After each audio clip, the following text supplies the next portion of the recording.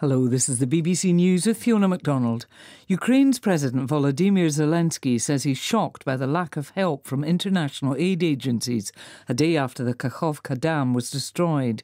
In an interview with German media, he singled out the UN and the Red Cross. Mr. Zelensky said it was impossible to tell how many would die without outside assistance. Now, a clear and prompt response from the world is needed to what is happening. But extensive efforts are needed. It is necessary for international organisations such as the Red Cross to immediately get involved in the rescue operation and help people in the occupied part of the Kherson region. If an international organisation is not present in the zone of this catastrophe, it means it does not exist at all. It is incapable. The Kenyan government says it has enough evidence to charge the leader of a doomsday cult with genocide and crimes against humanity. Pastor Paul Mackenzie set up a self-proclaimed holy land in the remote Shakahola forest, where he convinced his followers to fast until they died, because the end of the world was coming. A woman in the US state of Florida accused of fatally shooting her neighbour through her front door last week has been arrested by police. Susan Lawrence had claimed to be acting in self-defence in line with the state's Stand Your Ground law. Paddy Maguire reports. The authorities in the city of Ocala have come under mounting pressure to charge Lawrence, a white woman who shot a G.K. Owens, a black mother of 4, on her doorstep. Police now say the shooting of the 35-year-old was simply a killing and there was no element of self-defence. The local sheriff said a G.K. Owens had gone round to confront the suspect, who had earlier shouted at and assaulted one of her children as they played close to her home. Police said it was the culmination of a long-running feud between the neighbours. Lawrence faces charges including manslaughter with a firearm. The Pakistani military has vowed stringent legal action against those it accused of rebelling against the state and its institutions during the unrest last month. Dozens of people are being tried in military courts in connection with violent protests, sparked by the arrest of the former Prime Minister Imran Khan in a corruption case. Here's Anbarasan Etirajan.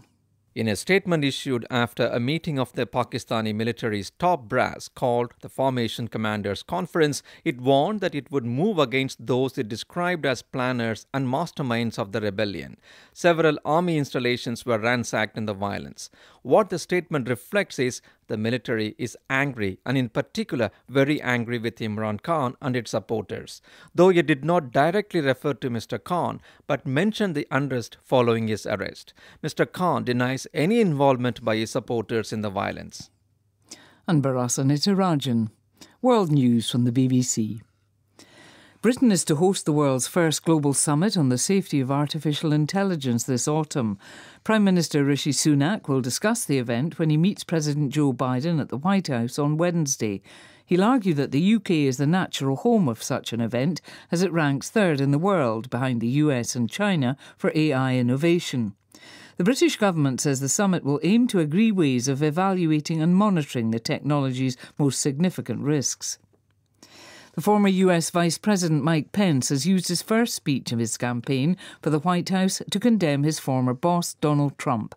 He told supporters in Iowa that Mr. Trump had put himself above the Constitution and should never be president again. The French culture minister has paid tribute to the artist Françoise Gillot, who's died at the age of 101. She said the world of art had been plunged into great sadness by the loss of an inspiring personality. A former lover of Pablo Picasso, Françoise Gillot was an accomplished artist in her own right. She was 21 when she met Picasso in Paris during the Second World War. West Ham have won football's Europa Conference League after beating Fiorentina 2-1 in the final.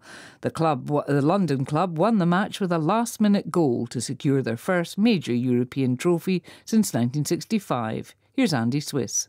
It was goalless at the break, but after it all changed. The Hammers were ahead, and suddenly their fans sensed glory, but their lead didn't last. The biggest drama, though, was yet to come, as in the very final minute, Jared Bowen had a shot at glory, and brilliantly he took it. West Ham were back in front, and as the fans went wild, this time they held on. Victory and euphoria for the Hammers after decades of disappointment, a trophy and a night they'll never forget. BBC News.